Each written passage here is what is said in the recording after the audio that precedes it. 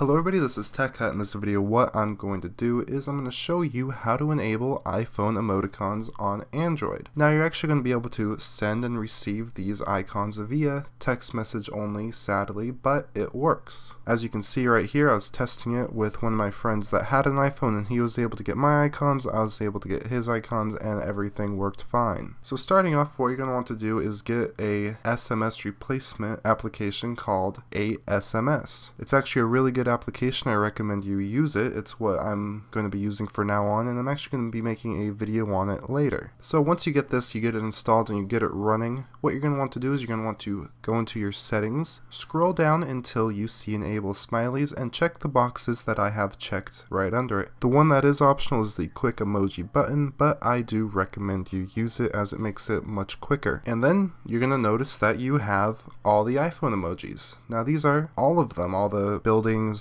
the faces, just everything. It's pretty cool actually, and very, very convenient if most of your friends or even some of your friends use iPhones. So that is about it. There'll be links in the description with more information and the download links. Once again, the application is called SMS. Hope you have a great day. Please comment, rate, and subscribe for more videos similar to this one, and goodbye.